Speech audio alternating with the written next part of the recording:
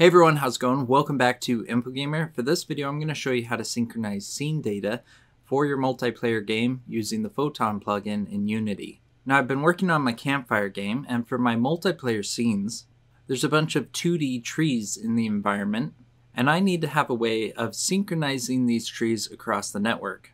And so if I bring up my multiplayer scene, here you can see that we have the ground, but there's no trees in the scene. Now, if I wanted to, I could do a little bit of level design, and I could place my tree prefab randomly around the environment, and I could probably do a pretty good job and make it look natural. If I were to do this, two things would happen. The first is that all the trees would be in the same position every time people play my game. And the other is that I wouldn't have to synchronize anything across the network. And that's because for every client that loads into the game, the trees will always be the same. But if you've ever gone camping and you've gone wandering through the woods, you'll notice that the trees never grow in any sort of pattern, and that it's almost easy to get lost in the woods.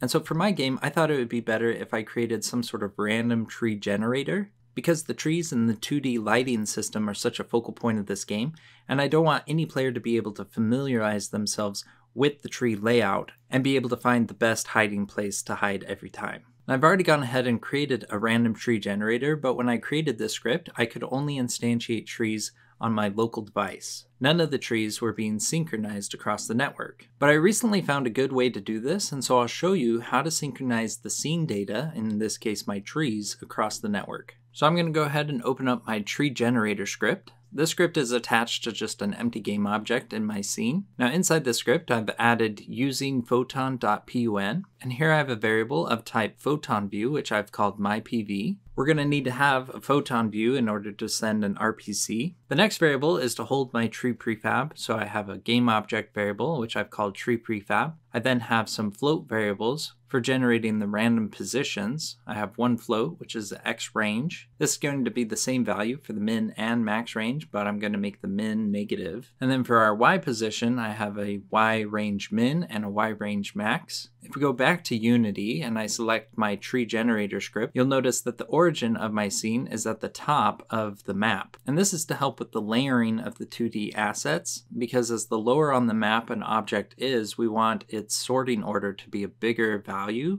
And so our Y range is going to be between 0 and something like -200. The next variable is an int, which I've called tree count. This is for how many trees on average I want to have in my multiplayer scene. And the last variable is of type tree list, which is another class that I've created inside this script, and the variable is called treeList. Now if I scroll down to the bottom, we can take a look at this class, which is called treeList, and you'll notice that this class does not inherit from monoBehavior, because like we did in the last video where we were synchronizing player data, we're going to convert this class into a JSON string. And inside this class, I just have one variable, which is a public list of type vector2, and I've called it list. This list is going to hold the position of all of our tree prefabs. Now if we go back up to the start function, in this function I created my random tree generator, and then I added code around it to have it synchronize. The first thing that we want to do is make sure that this is only happening on the master client. And so I have an if statement where I'm checking to see if photonnetwork.isMasterClient is true. If it is, we want to initialize our tree list variable. So I have tree list equals new tree list. And then we also want to initialize the list variable inside our tree list class.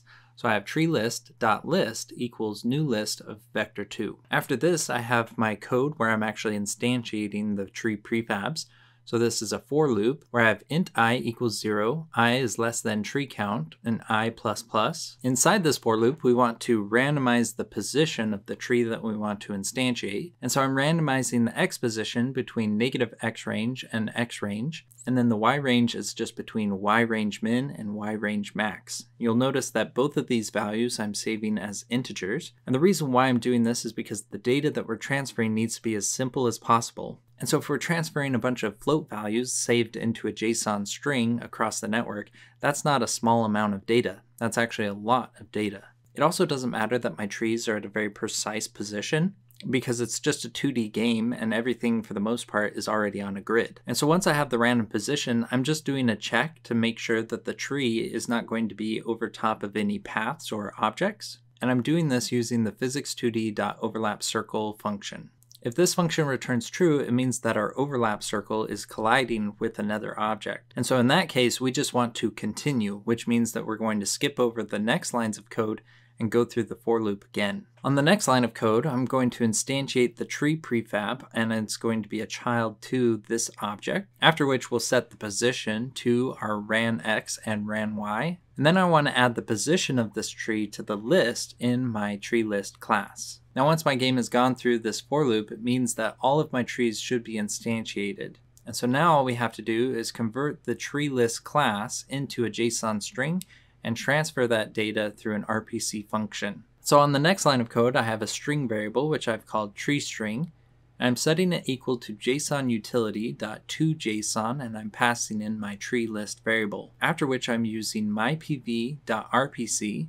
We want to send in the RPC function name. So I have RPC underscore sync trees. And we want to send this RPC function to all the other clients. We don't need to do it on our client because we've already instantiated all the trees. And so we're going to do an RPC target.otherBuffered. And we want to use buffered so that when players join after us, they can still receive this RPC function. And for the parameter, we want to pass in our tree string. Now the reason why I'm instantiating the trees locally instead of over the network is because we're only allowed so many networked objects. And since the trees are for the most part static once they've been instantiated, it's not necessary to have all the trees networked. And this is actually an important lesson when it comes to multiplayer games, because it teaches us that not everything has to be networked or synchronized. Really only the most vital information needs to be synchronized. To further elaborate, my tree prefabs actually have another script which further randomizes the trees by randomly picking between a few different sprites for the actual tree itself. Now all the tree sprites are about the same size, they're just a little different when it comes to the shape and the design. But that's data that I'm not going to synchronize across the network because it's not important that all the trees between all the clients look exactly the same as long as they're covering the same amount of area. What's more important is that their positions are all the same. And so as developers, we can pick and choose what data we feel is necessary to have synchronized across the network. But you're rarely ever going to have two people playing your games right next to each other and looking that close enough at the games where they can spot minor details that are not synchronized, as in the actual shape of the trees. Now another example would be for if you had an explosion in your game, say someone threw a grenade. Now you would synchronize the grenade itself, the position of its explosion and the amount of damage it does to players. But if it sends a bunch of debris flying everywhere, you don't have to synchronize all the debris because players aren't going to be looking that close at the game saying, oh look, the debris landed here for me, but it landed over here for you. And the debris itself isn't affecting the game unless it's blowing a hole in a wall that the players can then look through. But getting back to our code, now we'll create the actual RPC function. So here I have the RPC tag, and this is a void function which I've called RPC underscore sync trees, and this function has a parameter of type string which I've called trees. Inside this function, we want to convert our tree parameter back from a JSON string into our tree list class. And so I have my tree list variable and I'm setting it equal to JSON utility.fromJSON. The type is tree list and we're passing in our tree parameter. After which we can for loop through our list variable inside our tree list class and instantiate a tree for each position. And so I have for int I equals 0, I is less than treelist.list.count, I++.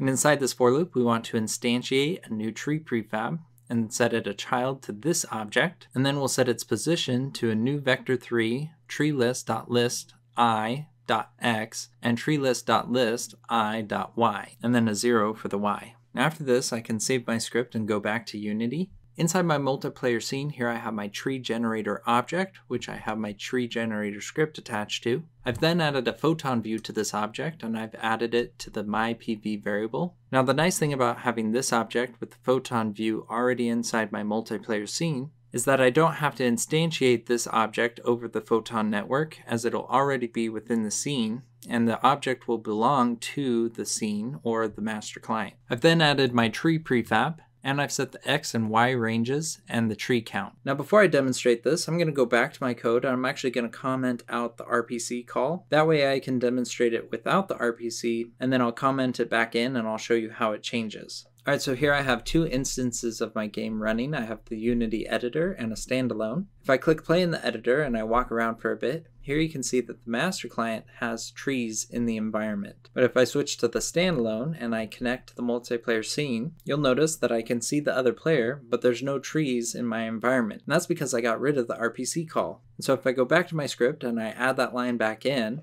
now when I play my game and I walk around, you can see that there's trees on the master client, and there's trees on the regular client, and the trees are in the exact same position for both clients. Now that's everything I'm going to cover in this video on how to synchronize scene data across the Photon network. If you like this video, make sure that you give it a thumbs up. If you have any questions, leave them in the comments below, and make sure that you subscribe to my channel so you can be up to date with all my latest videos. Thanks for watching, we'll see you next time.